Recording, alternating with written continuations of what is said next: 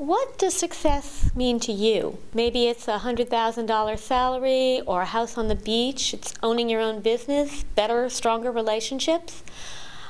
I don't know what your success looks like, but I know that if you don't have a vision of your successful life, you're not going to be able to find it.